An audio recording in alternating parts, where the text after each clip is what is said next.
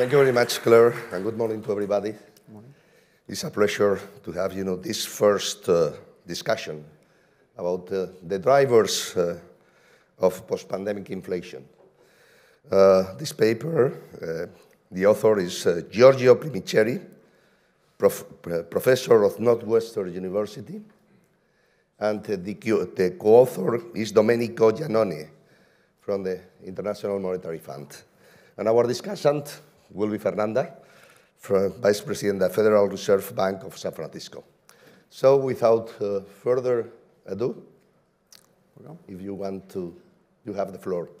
25 minutes for you, 15 minutes for you, perfectly, the housekeeping rules. Thank you.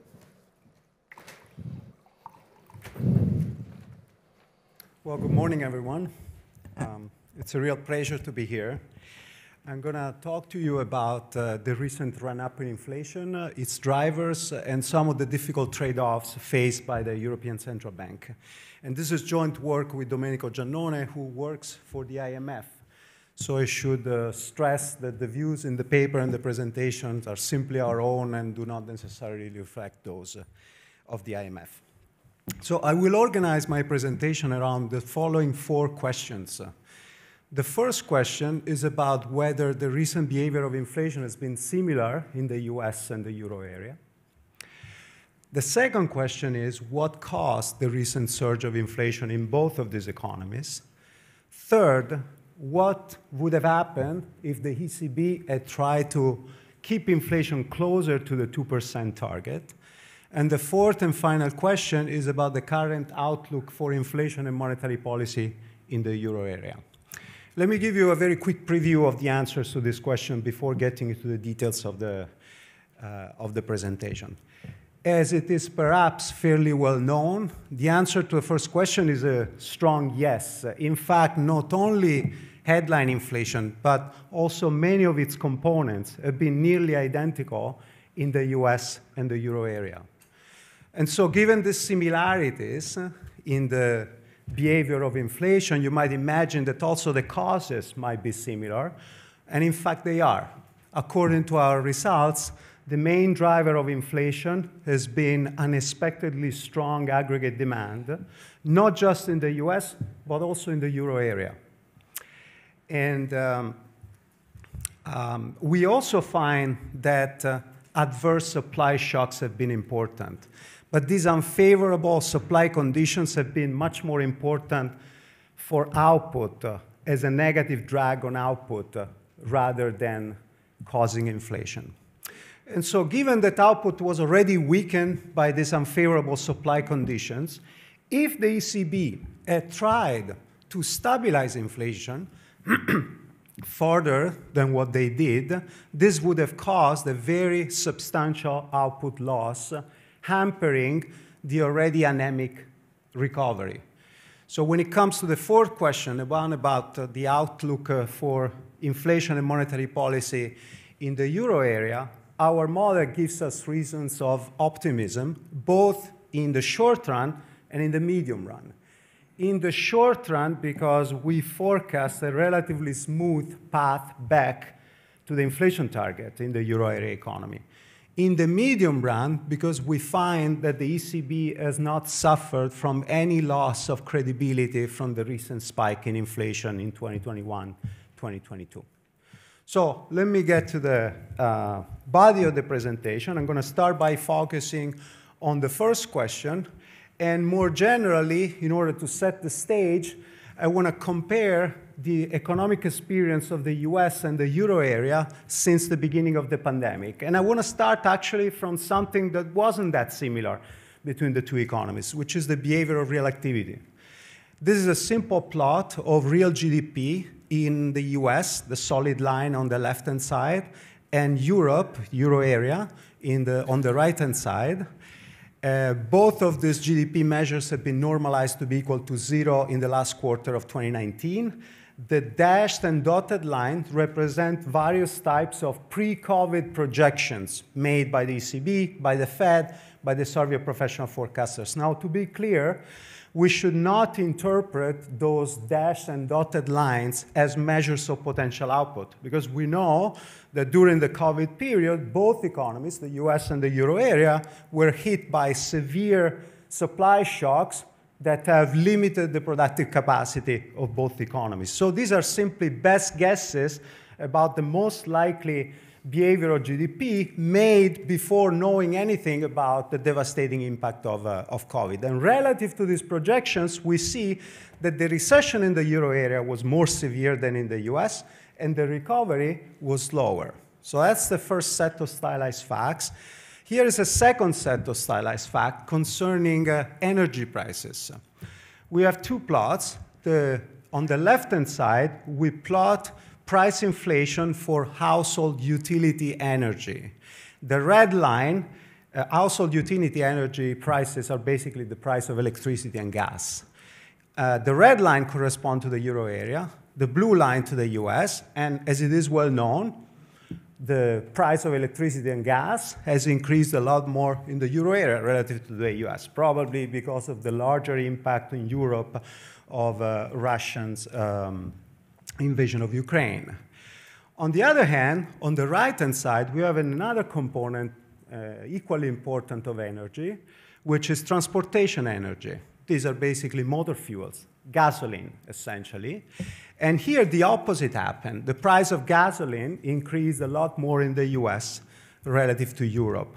So quite interestingly, when you put together these two components of energy prices to compute an aggregate measure of energy price, you get a very similar behavior of aggregate energy price inflation in the US and the euro area. It's not identical, but it's extremely similar. The third set of stylized facts concern broader measures of inflation. On the left-hand side, we have headline inflation, the red line for Europe, based on HICP inflation, which is the most widely monitored measure of prices in Europe. The blue line corresponds to the CPI in the US with a little adjustment. We took out the rent imputation of owner-occupied residences because the HICP does not include any rent imputation, so this makes them extremely comparable. And as we can see on the left panel, the two lines are nearly identical, except for an approximate 6 months delay with which inflation has peaked in the euro area relative to the US. On the right-hand side, we have a measure of inflation excluding energy, which again is extremely similar in the two regions, not surprisingly, because headline inflation is very similar, energy inflation is very similar, so inflation excluding energy is also very similar. And to reinforce the similarities in the inflation experience in the two regions, the bottom graph plots separately inflation for goods and services in the euro area and US. And again, they look like the mirror image of each other, except for the usual phase shift. So we have an answer to the first question, where the behavior of inflation similar in the US and Europe. Yes, they were nearly identical. So we can focus on the causes now. So the conventional view, which is grounded in monetary theory, tells us that central banks should respond quite vigorously to demand shocks, because these shocks increase output, increase prices, they don't create any trade-off. Instead, central banks should look through or accommodate supply shocks, especially if these shocks are temporary, especially if these shocks do not involve the second-round effects, because these shocks create a trade-off. They increase prices and they reduce output. And so given the difference in the optimal response to demand and supply shocks, what we did in the paper was decomposing the recent behavior of economic activity and prices into a supply and demand component. And we did it using a very simple statistical model of the joint evolution of quantities and prices, identifying a demand component and a supply component of the recent experience of inflation and output. The results of these decompositions are in this graph. I'm going to spend a minute on this graph because it's one of the most important graphs of the paper. We have the US on the left-hand side and Europe or the euro area on the right-hand side. GDP is on the first row, and the year-on-year inflation based on the HICP for Europe and the CPI for the US is in the bottom row. And the solid line represents the actual realization of the data. The dashed line, instead, are the pre-COVID projections. What the model does, the model interprets the reasons why the actual data turned out to be different from the forecast in terms of demand or supply surprises. Demand surprises correspond to the yellow bars, while supply surprises are the green bars. And as we can see, the model tells us, the estimated model, that adverse supply conditions have constrained economic activity, very much so, but have had a relatively limited effect on inflation. Inflation, instead, seems to be driven largely by demand factors. About 2/3 of inflation, not only in the US, but perhaps especially in Europe, seems to be driven by unexpectedly strong demand. Now, this result is extremely robust in the paper. I've shown you the result here based on a very simple model with just 2 variables, but we obtain exactly the same results using different measures of prices, different measures of quantities, distinguishing between goods and services, introducing energy prices in the model, distinguishing between transportation energy and household energy, introducing interest rates. So it's very robust. What makes it interesting is that this is also a fairly surprising result. Well, to be honest, it was surprising to Domenico and I when we first started the project because our prior was aligned with a conventional view. The conventional view at that point was that demand factors were more important in the US, but less so in Europe, where inflation was mostly driven by adverse supply conditions. And so given that this result is very robust for us, and it's also surprising, I want to spend the next 3 or 4 minutes giving you some economic intuition for why we think it makes a lot of economic sense. And I want to do it using the most basic supply and demand logic. So let's consider the following diagram that has inflation on the vertical axis and GDP in deviations from its deterministic trend on the horizontal axis.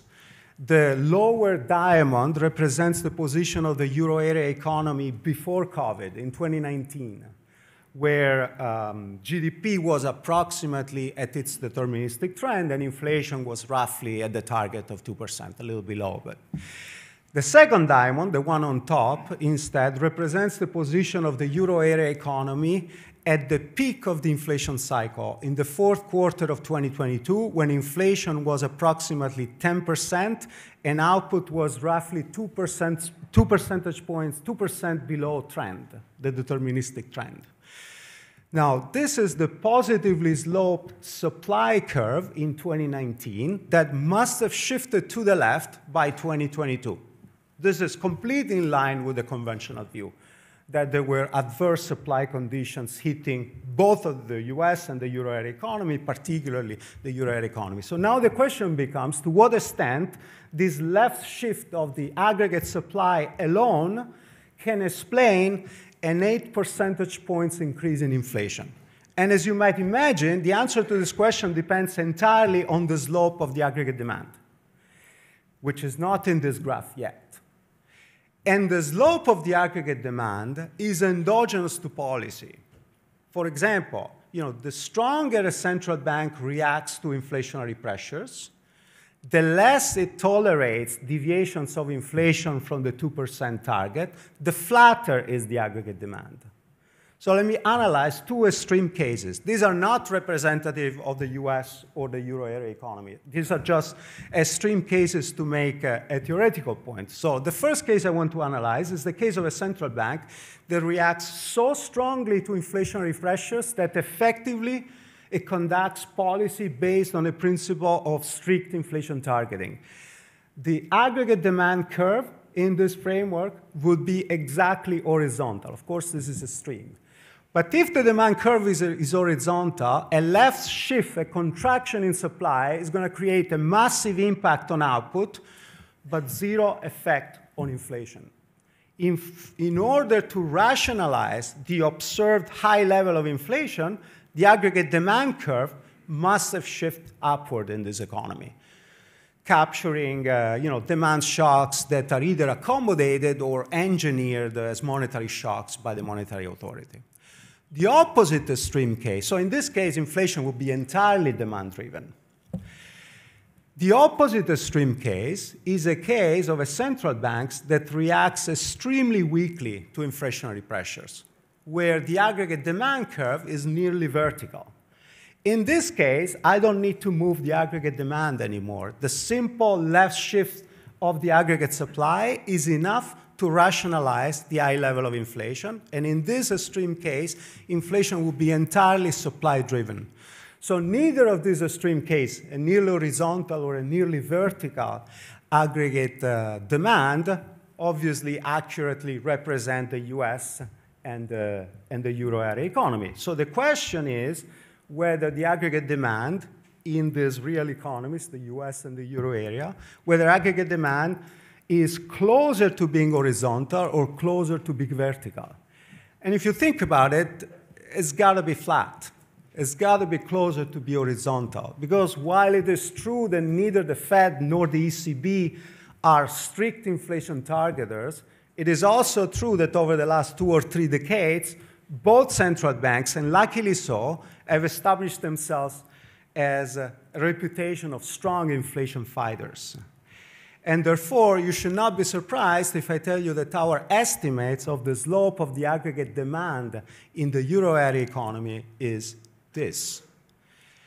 By the way, previous work by Silvana Tenreiro with McClay for the US before COVID in a completely different context found a very similar result for the US, very flat aggregate demand curve.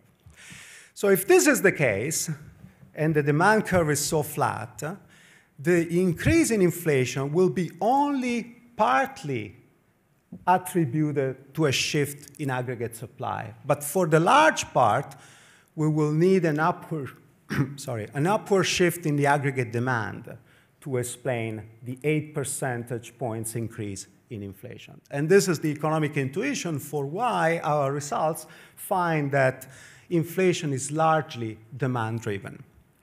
Now, I want to, before moving on to the third question, the one about counterfactual exercises, I want to reconcile this view of inflation being demand-driven with the reduced form evidence that the increase in energy prices contributed a lot to headline inflation in the US, but also especially in the euro area. And the way we addressed this question was by augmenting our model with a measure of energy prices and trying to identify 3 sources of variation now: demand disturbances, non-energy supply disturbances, and energy supply disturbances. And the results of this exercise are in this graph. As usual, the US are on the left, and the euro area is on the right. The first row corresponds to GDP, then non-energy inflation, and then energy inflation. And what we see here is that energy supply shocks, the fact that energy prices increased probably in Europe a little bit more than we expected, they did contribute negatively to economic activity, especially in Europe. This is the purple area. However, demand remains the key driver of inflation, not only of non-energy inflation, as I showed you before, but also of energy inflation. In other words, the reconciliation between the inflation being demand-driven and the accounting evidence that energy prices contributed to overall inflation is simply that energy prices too are endogenous and were largely moved by strong aggregate demand. And the similarity between the behavior of energy prices in the US and Europe is further supporting that view. So let me turn now to the third question, which is what would have happened if the ECB had tried to counteract, to mitigate these demand-driven inflationary pressures, to keep inflation closer to 2%. The way we're going to address this question is by introducing interest rates now in our model. We're going to introduce a measure of the short-term interest rate, the 1-year rate, and we're going to simulate a bunch of counterfactual ECB policy scenarios. We're going to focus on 3 of these scenarios, an early tightening scenario, a lean against demand scenario, and the extreme scenario of strict inflation targeting, which is probably not realistic to implement in real time, but just as a benchmark. So let's start with the tighten earlier scenario. The results of this counterfactual analysis are in this graph. The top left graph says GDP in the euro area. This is the solid dotted line. On the right-hand side, we have HICP year-on-year inflation, and on the bottom part of the graph, we have interest rates. The red line are actual data. The olive lines are the counterfactual experiment. So the olive line tells us how these variables would have evolved if the ECB had started increasing interest rates 1 year earlier. Not by more, simply earlier. And we can see from the graph on the right that inflation would have increased less, about 3 percentage points less, but also output would have been lower than actual, on average by 1%, and at the peak of the distance between the red and the olive line by 2%. Let me turn to the second counterfactual, which is the lean against demand. So we saw earlier in the presentation that according to our results, most of the rise in inflation was due to unexpectedly strong demand. So what if the ECB had neutralized the effect of these demand forces on inflation? What would have happened? And what would have happened is represented by the turquoise line in these graphs. Again, the red line is the actual realization of the data. So we see from the bottom graph that in order to achieve that target, the ECB would have had to tighten earlier and by more. Interest rates would have increased by more.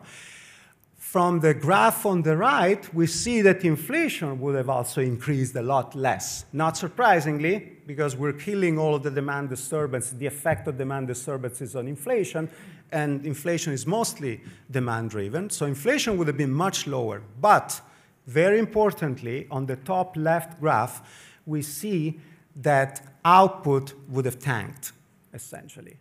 Output would have been up to 5 or 6% lower than actual, and actual output was already weakened by weak supply conditions. So this would have hampered and would have been very costly in terms of output and hampered the recovery. And the third counterfactual is a strict inflation targeting. Again, this is an extreme reference point in which the ECB raises interest rates so much earlier to keep inflation at 2%, actually at its historical average here, which is slightly below 2%. And there's very little difference between these last two counterfactuals because inflation is mostly demand-driven, so keeping it at 2% or killing the demand shocks is essentially the same. So an inflation targeting strategy would have created an equally severe recession, if not more. So let me turn to the final, to the final question, which is a question about the current outlook for inflation and monetary policy in the euro area. The way we're going to address this question is by simply taking our model and projecting the model forward, computing some model-based forecast for the next few quarters. So these are the actual data for GDP on the left-hand side, HICP year-on-year inflation on the center panel, and the one-year interest rate on the right-hand side, all for the euro area. And these are the forecasts produced by our model, the dashed dotted line for the next 6 or 7 quarters. We can see 3 things. From the center panel, we see that the path back to inflation target is fairly smooth, according to this forecast. Most of it is done. On the left panel, the panel about GDP, we see that the model predicts some growth in GDP, but a relatively moderate one. And so with inflation under control in the center panel, or forecasted to be under control, and a moderate forecasted growth for GDP, the model also predicts that interest rates should gradually decline. In essence, the model is expecting the ECB to continue easing as it has started to do so already in the last policy meeting. The last graph I'm going to show you is a comparison between this forecast produced by our model and the forecast of professional forecasters in Europe, which are represented by the green asterisks here. And as you can see, they are very, very, very close. So for us, for Domenico and us, and I, this was reassuring. This is a nice cross-check, is a nice external validation of the model. It's also quite remarkable, I'm not French, but it's remarkable because the model does not use any information about the survey of professional forecasters. And so a priori, it wasn't obvious at all that the two forecasts are so close. But now more seriously, this is, it's very interesting that they are similar for the following reason. Our model is estimated exclusively using pre-COVID data. Therefore, the forecasts produced by our model reflect pre-COVID transmission of monetary policy, and especially pre-COVID, the pre-COVID reaction function, the pre-COVID conduct of monetary policy. The fact that the survey of professional forecasters' projections are so similar means that essentially the public is expecting a return to the standard pre-COVID conduct of monetary policy. And this means that the ECB has not suffered from any loss of credibility, any scar from the peak on inflation of the last couple of years. And so these were my 4 questions. Were the US and the euro area inflation experience similar? Yes. What caused it? It was mostly unexpectedly strong demand. If the ECB had tried to keep inflation lower, closer to 2%, it would have created a very substantial output loss. And the outlook now seems pretty optimistic, according to the model that we used in this research. Thank you.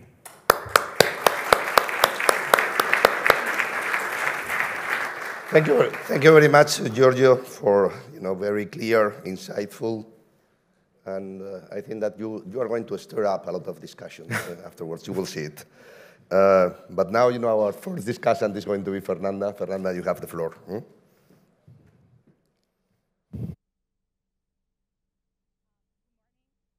morning, everyone.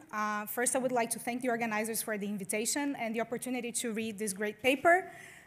Everything that I say here today are my own views and not those of the Federal Reserve Bank of San Francisco, neither the Fed system.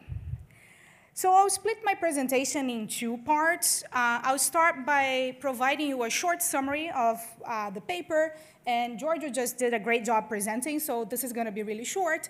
And then I'm going to raise a few comments and suggestions, and maybe some food for thought for future research based on their results.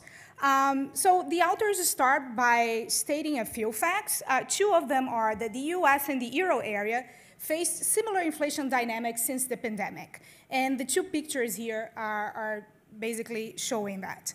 The euro area recovery, however, was relatively more sluggish than the one in the US. Based on these 2 facts and motivated by these 2 facts, they go ahead and estimate in a statistical model in trying to understand what are the drivers behind these patterns. And they point to 3 key results. First, demand shocks seem to be the main drivers of inflation, both in the euro area and in the US. Supply disruptions are behind the euro area's slower recovery. And towards the end, they also talk about how the ECB accommodation policy substantially contributed to the euro area recovery.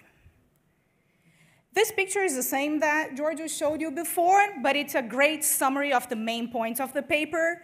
And I'll focus on the 2 main results first, and then turn to the last one and talk about the role of the ECB on the accommodation, on the recovery of the economy. Looking at this picture, I'm going to focus on the 2 bottom charts. They are showing US and euro area inflation and splitting the contributions between demand and supply shocks. And as you can see, demand shocks seem to be the main driver of inflation here, right? The yellow bars are the main contributors of inflation, both in the US and in the euro area. One interesting thing about this that I'm going to be highlighting in a few slides is that if you compare the contributions of demand, they are not only bigger than supply, for inflation, but they're also very similar in the US and the euro area. And if not, the contribution of demand shocks in the euro area seem to be a tad larger, actually, than in the US. So how can we make sense of this? Well, the authors actually provide a very nice Econ 101 picture of what is behind, or the intuition behind the results. And the argument follows, both the US and the euro area have a relatively flat demand curve. And this is so because their central banks have reputation as being inflation targeters, and for a long time providing inflation within the target in these two economies. And when the demand curve is really flat, shifts on the supply curve are going to be affecting real activity much more than inflation. Of course, COVID was much more than adverse supply shock. You also had a demand shock initially, and then over time we had a response of policies and demand and supply shifting and contributing, both of them, to inflation in the two economies. So what I'm going to do next is to turn to my comments, and as I mentioned, I want you to take it as highlighting a few of the interesting patterns that they find in their estimates, and also providing some ideas for future research going forward.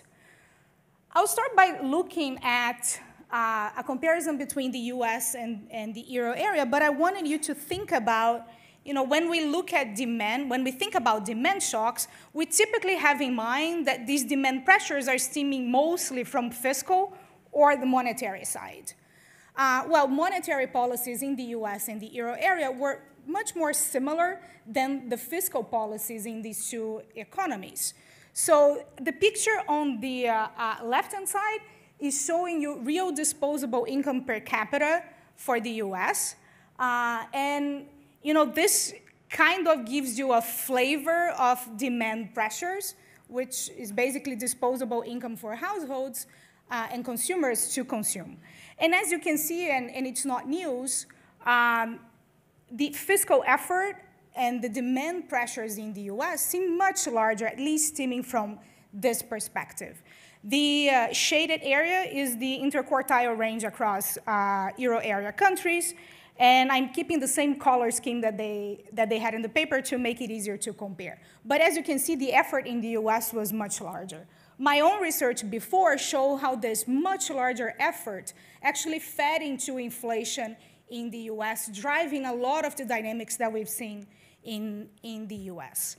The picture on the right-hand side adds to the previous one, but shows an additional challenge that we economists have when trying to understand dynamics during COVID.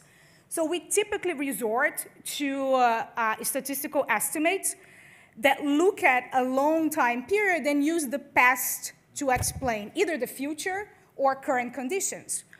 Well, when we look at what happened to US real disposable income per capita in a long time sample, we can see that everything that happened during COVID was not even close to anything that we had in the past. So this is all to say that when we use past relationships to estimate and infer about current situation, and you have some big outliers like this in the sample, you may be introducing some bias in the results.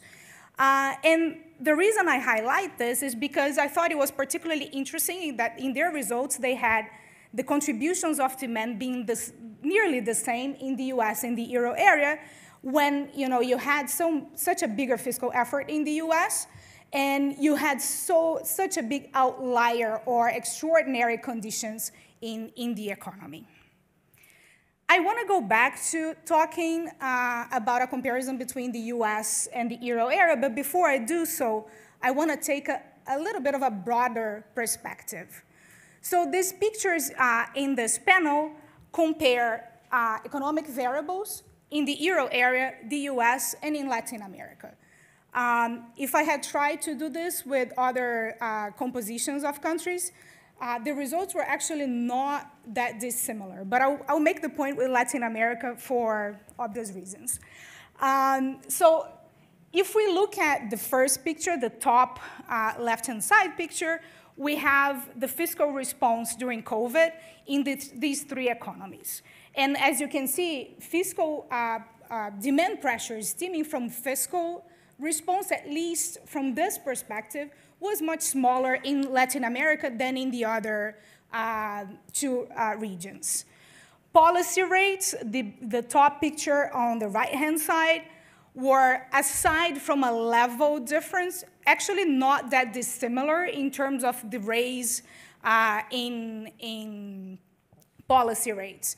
That said, we know that advanced economies use much more frequently and more intensively unconventional policies, monetary policies, which is something that Latin American countries shied away from.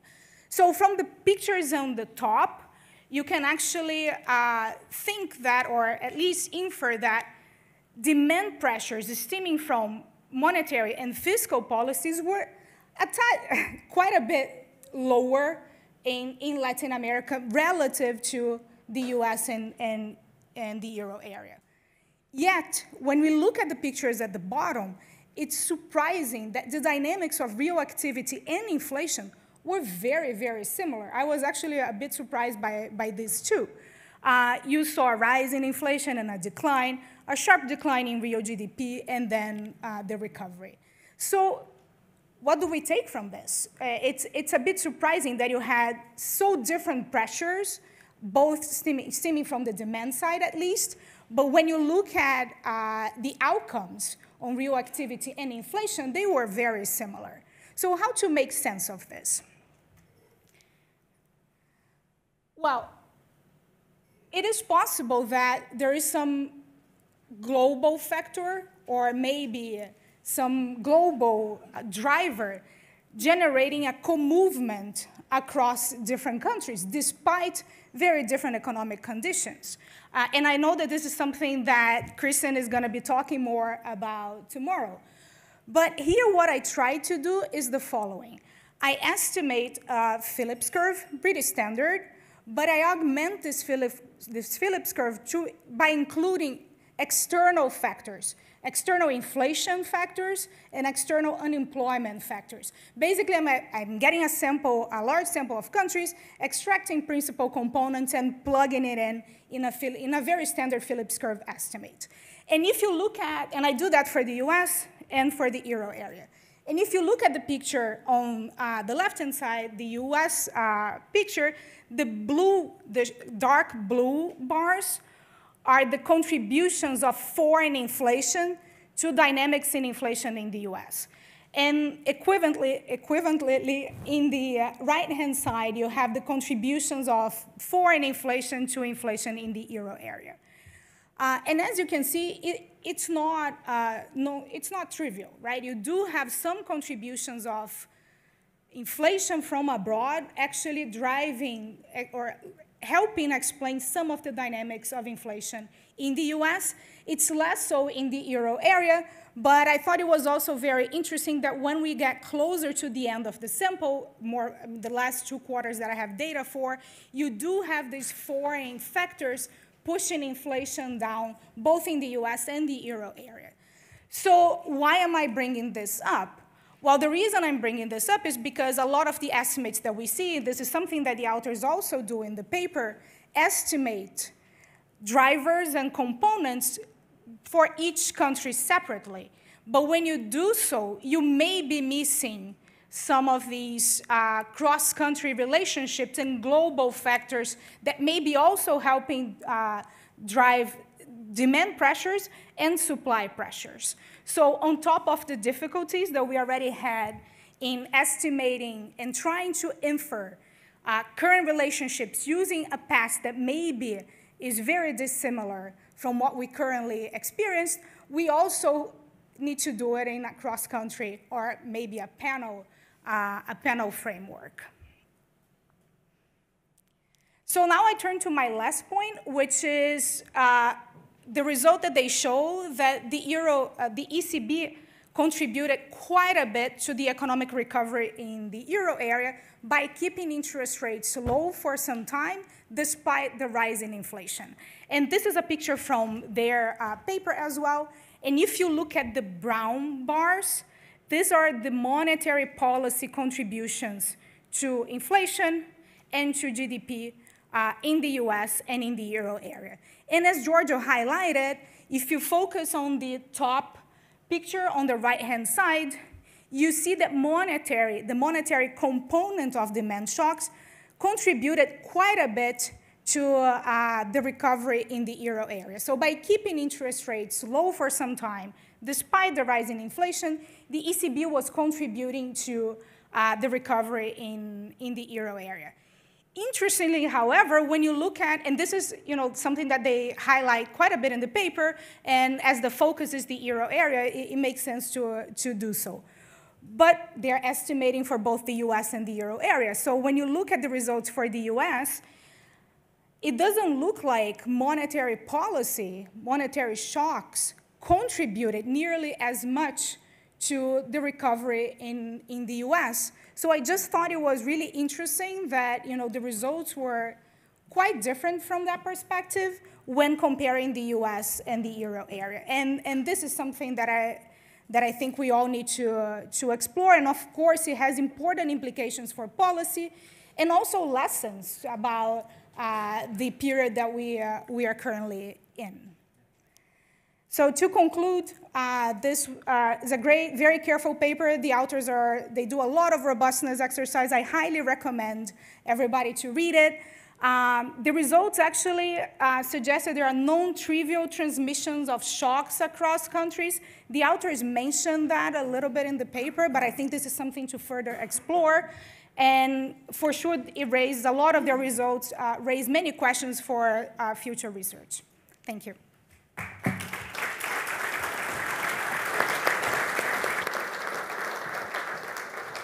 Thank you very much, Fernanda, and thank you very much to both of you because you have adjusted your interventions to the time limits that we have set up. I will take advantage of my position today, and I will ask you one question to both of you. Is inflation a global phenomenon?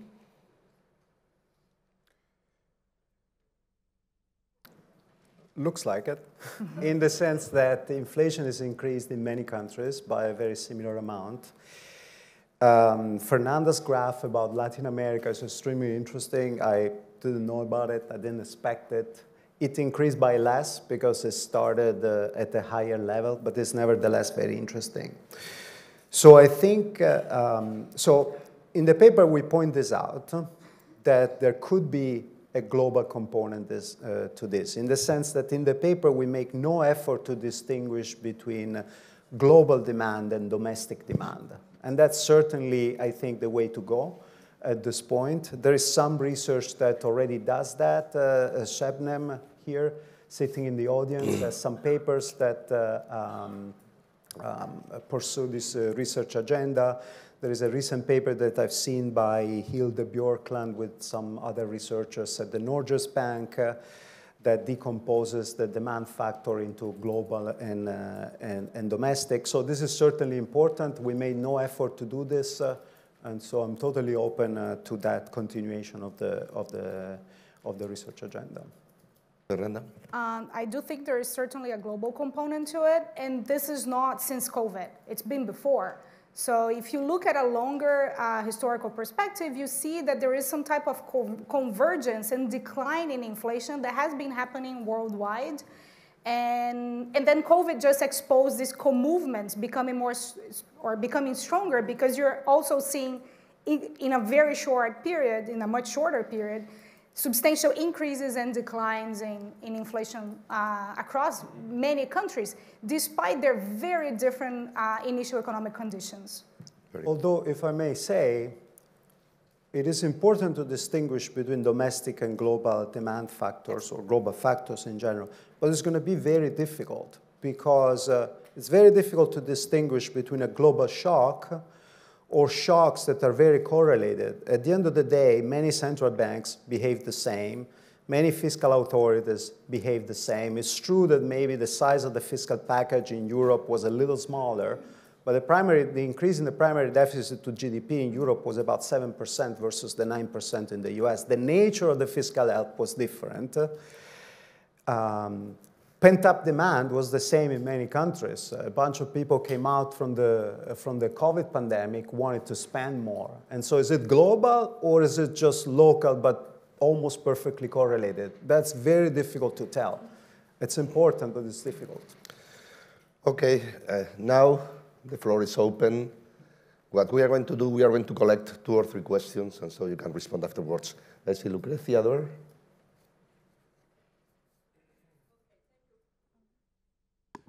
Very interesting paper. So I think that, my reading of the paper is that there are 2 main results. The first one, well, is that the output loss, the recovery was weaker in the euro area with respect to the US. The GDP numbers and the investment numbers are much weaker. And the counterfactual, your counterfactual also shows that the cost of this inflation are quite large, okay, for the euro area. So if the ECB had gone much faster in increasing interest rate, the output loss would have been massive. Okay, so this is one of the main results of your paper. And then in the forecast, you say, well, the ECB now enjoys a credibility bonus so that you can wait and see that inflation will converge to target, so no worry.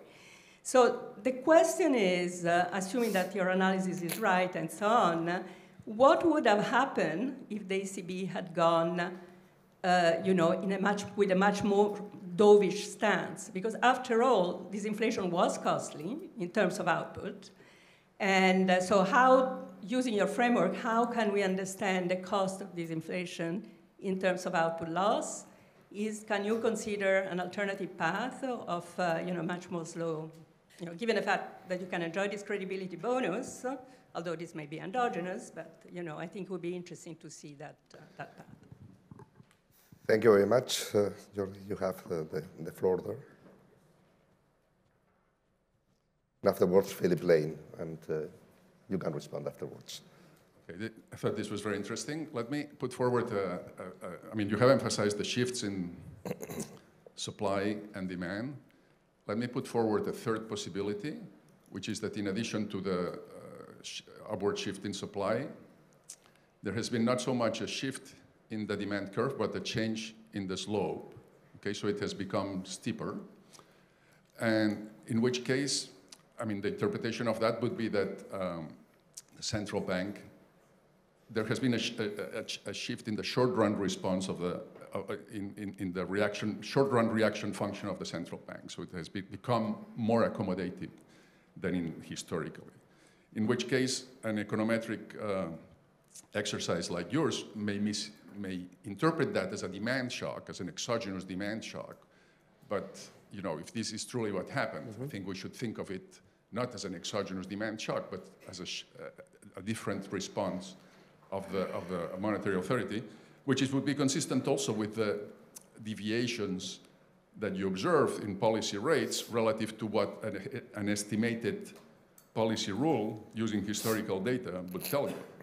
Because according to these estimated policy rules, you should have expected, given the behavior of inflation, you should have expected policy rates to reach, 2-digit numbers. And finally, Philip. So I think the model you use, it's because it's such a benchmark model of how we model inflation and the economy. It's useful to go through this period using this, if you like, kind of standard model. But let me try to map it to the years in question and then maybe ask a couple of questions. So in 2021, for a lot of that year, our monetary policy statement said demand is outstripping constrained supply. So there was clearly, we did identify demand outstripping constrained supply as one of the factors driving inflation. And then in 2022, with the pandemic reopening, we were using phrases, basically demand-supply mismatches at the sectoral level. So in other words, in 2021, it was seen as, okay, there's Demand is outstripping supply, but supply will catch up. The bottlenecks will ease. And this is essentially a little bit what Giorgio just said. So in other words, in 2021, there's no need to raise rates because supply will catch up with demand and inflation, to coin a phrase, will be transitory. Now, of course, that's not the way it turned out. And in 2022, we did have at the exact same time, we had the Russia-Ukraine war at the same time as the European economy finally reopened on a permanent basis. So for the first 6 months, or those middle quarters of 22, we had a war on the one hand involved with energy prices, but we clearly had a strong demand recovery in the non-traded sector. But in terms of the overall dynamic of inflation, we've clearly said, okay, more of this is coming from the energy shock. And then on top of that, there is some action in services on that. Okay, so my questions are, one is you have this issue, it's hard for supply shocks to generate inflation in this framework. And I know that there's other papers like this, but there was some other work, and we had last year at the Sintra Forum, basically large shocks travel fast. And if you have a different response to pricing, so there's more state-dependent pricing in respect to supply shocks. And one way to convert this is, what was happening is many firms had this big cost push shock from energy. And they basically said, look, we have to raise prices. I don't really care what demand is. I have to raise prices or I'm going bankrupt. And so that's an example where the cost push shock led to a change in pricing. So it traveled from the supply shock to inflation much more than normal. And then the third point, which I think is already Fernanda raises, it is true the way we set up our kind of analysis is energy is the forecast comes off the market curve. That market curve reflects the global factors driving supply and demand for energy. And when we say demand, we do mean domestic demand. But of course, it does leave out, okay, what's driving the global pressure on energy, the global pressure on tradable prices, such as goods prices. So, as you say, it's difficult to differentiate domestic demand and foreign demand. But maybe at some point, and I know Kristen tomorrow will come back to it, understanding, and also how we communicate, because maybe it's also how central banks communicate about, because we do treat energy prices as this global exogenous variable, but endogenizing energy is, I think in some formats quite helpful. Thank you very much, Philip. We have reached our time limit, so I am not going to respect. But for sure that both of you are going to respond rapidly, and we can take finally two additional questions. Okay. I'm going to respond in reverse, if that's okay. About your last question, I already said we agree on this distinction between global and domestic. This is next in our research agenda.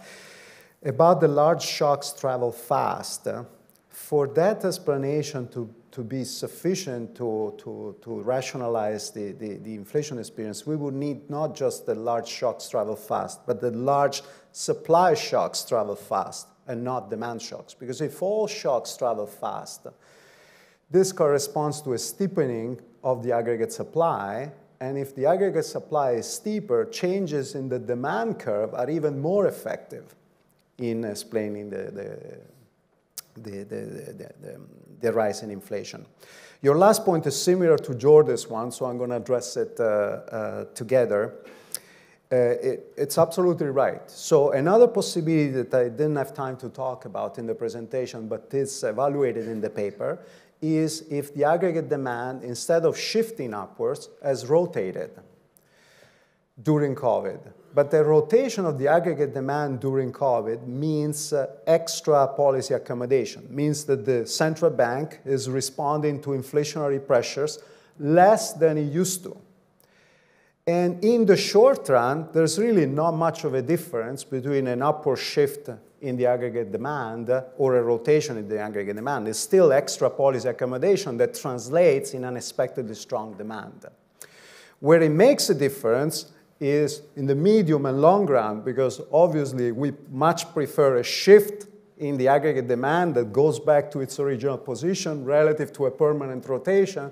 That means that the central bank has become less serious about inflation. But I think the last results in our paper show that this hasn't happened, and so that's good. And finally, Lucrezia, what would have happened? So we could compute, based on the model, the opposite counterfactual. So we could simulate what would have happened if the ECB had been more accommodative. So we could do it mechanically. Most likely what would have happened is that inflation would have increased more than it did. By exactly how much, we need to do it. But there are reasons, actually Fernanda was pointing this out yesterday at dinner, there are reasons to believe that that type of counterfactual is less reliable than the one we did, because if the ECB had been super accommodative, maybe inflation expectations would have completely de-anchored, and given that inflation expectations have been anchored in the 20 years of our sample, we would have very little to say about that new regime that we haven't observed in the past. So we could do it, but I don't know if we could interpret the results of that exercise very carefully. So thank you. Thank you. Fernanda, do you want to just very quickly, Giorgio just stole what I was going to say about anchoring of inflation expectations. But I think another point that I wanted to raise is that we typically associate demand pressures with fiscal and monetary policy, but you can also have some other types of demand shifts, shifts in preferences, pent-up demand, and shifts in the behavior of consumers. And probably this is something that we, at least we think we experienced during the pandemic, but that's a very hard, econometrically, that's very hard to actually quantify. So we miss that piece of information. Okay, thank you very much, Fernanda. We can take a couple of questions there.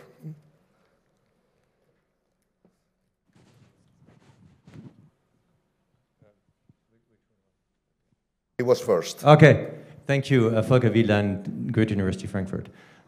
So I thought it was very welcome to have this focus on the demand side today. You know, last year we had more the focus on energy shocks, and so I think that's good. And but on the other side, I have a general issue with these approaches we've seen, right? We basically decompose things in a sequence of many shocks from different directions. That's kind of the perspective of the models. You know, there are many surprises relative to the predictive capacity of the data one uses, you know, inflation and output. But in fact, I would submit there were only two shocks. One shock was the pandemic, and the other shock was the Russian attack on Ukraine, right? So if we start with the pandemic, then, you know, we have macro pandemic models, macro epidemic models, which show you that moves demand and supply in the same way down and then up. And then we had very supportive monetary and fiscal policies. We took away the income uncertainty from people. So on the uptake out of the pandemic, as the productive capacity was increasing again, we had much more spending than could be provided by that. So I think we need a more structural approach to fully understand it, you know, where things are endogenous. And secondly, I think on this conclusion where you say, oh, things would have been much worse if policy would have, you know, not deviated and waited with the response, but responded earlier, like with these rules that Giorgio mentioned. I'm less pessimistic, because if you think of the pandemic moving, say, the flex price output gap down and up, right? There is basically a lot to say for demand following supply. And if anything, if you're unhappy with the productive capacity on the way out of the pandemic, to work on the supply side policy. So basically, I think it would be near optimal to let demand recover along with supply and thereby avoid a lot of this inflation. And I think this comes very much from the trade-offs you put into the model where you say it would have been much worse in terms of GDP. I see a lot of hands, but you know, the last one is close to François Verroy. And we have to close because we are exceeding our timeline. No, thank you very much for the two of you and to Domenico for this very stimulating start of Sintra, by the way. It's very stimulating because, Giorgio, if I try to sum up the bottom line, you tell to us two things. First, we were wrong in our analysis of causes, But second, we were right in our policy conclusions. So how can we reconcile these two sentences? And can you help us? I see two possible explanations, but I don't feel comfortable with either of them. A, at the end, the analysis of causes does not matter that much. And this debate about demand on supply is partly theoretical. Or B, we were not completely right in our policy conclusions. And when I look at our counterfactuals, the first one about tightening earlier, 1 year earlier, at least in your analysis, does not look that bad. We would have had, if I remember correctly, 3% less inflation and only 1% less GDP. But could you help us to come to more comfortable conclusions? Okay, Giorgio and Fernanda, and we close the session. So, about the more structural approach and the presence of only two shocks. So first of all, there's been research using DSG. I think Domenico was telling me research at the Banque de France that obtains very similar results. So it's not just a more reduced form versus structural. The question is, there were really two shocks. There were certainly two big shocks. But the model, and we certainly take into account these two big shocks in the analysis. But the model, the estimated model, also tells us that the sequence of smaller subsequent shocks accumulate to be important. And so what happened during that period? There was this big contraction in demand, this big contraction in supply, and then a gradual recovery of both. But essentially, we're saying that demand recovered a lot faster than anticipated.